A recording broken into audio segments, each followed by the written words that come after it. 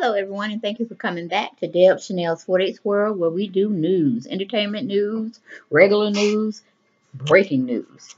We have an exclusive, updated um, history on the asthma attack that actually confirms why Precious Harris crashed her car into a utility pole and subsequently died after said injuries.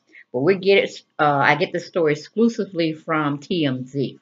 It reads: T.I.'s sister Precious Harris asthma attack triggered accident. Police report confirms. It says T.I.'s older sister Precious Harris had an asthma attack on the road, which led to her crashing her vehicle and untimely losing her life. According to the Atlanta PD traffic accident report obtained by TMZ, T.I.'s grandniece, Carrie Chapman, was the riding passenger with Precious behind the wheel when Precious suffered an asthma attack. They were in T.I.'s 2013 Dodge Avenger. Carrie went on to tell cops that Precious passed out and veered into a telephone pole. The responding officer says Precious was unconscious when he arrived, noting she was breathing but beginning to foam at the mouth. Paramedics eventually arrived and took her to a hospital. Cop says Carrie was treated by EMS after complaining of chest pains but was later released. The report says both the front driver's side and front passenger side airbags were deployed. TMZ broke the story. Precious died Friday after just over a week in the ICU unit and on life support. T.I. and his wife Tiny shut down production of their show Friends and Family Hustle as soon as they heard about the accident.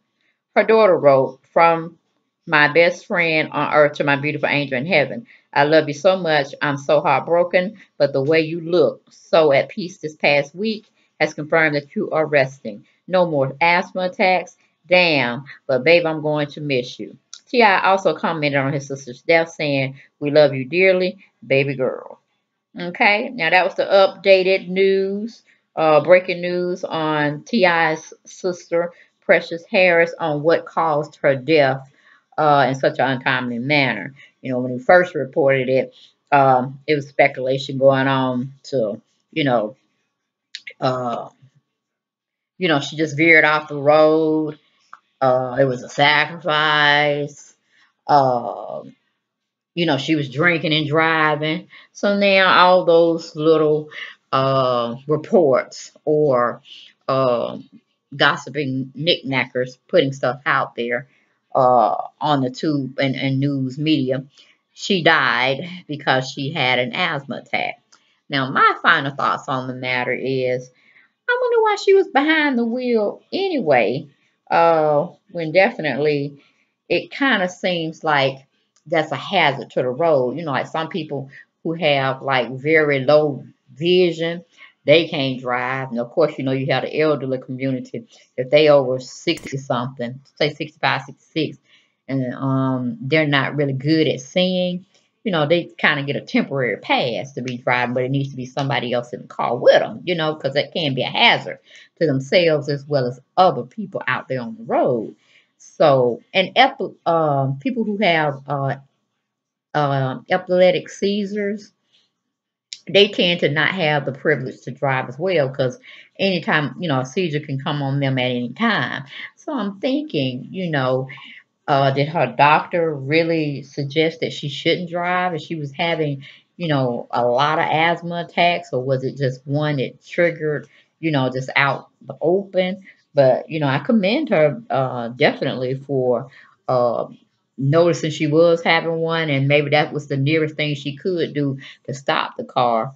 How her brain may have been letting her know or shutting down to just hit a pole. And thank God had his angels around the whole car and in the car because it could have been two fatalities. Don't know how old the girl was that was riding in the passenger seat, but that does shine some light on it and take it out of a stigma type basis or what people were saying could have happened. So still a bad situation, irregardless.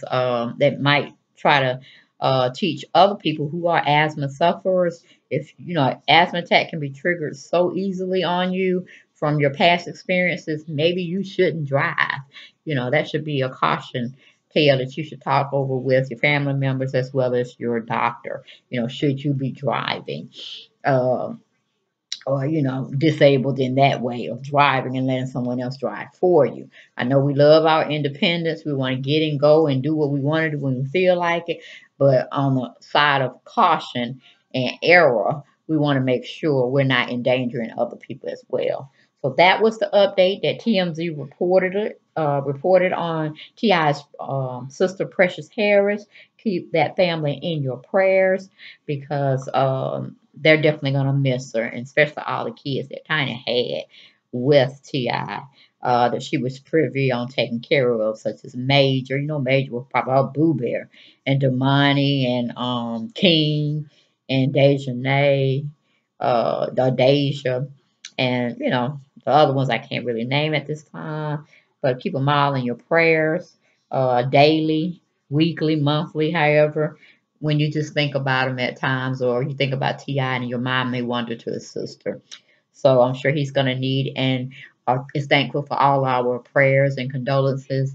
Where we pray when it's two or more, the Lord is always with us, and He's willing to grant sincere prayers. Okay, so y'all be cool with one another, love on each other, and I'll see you next video. Bye bye.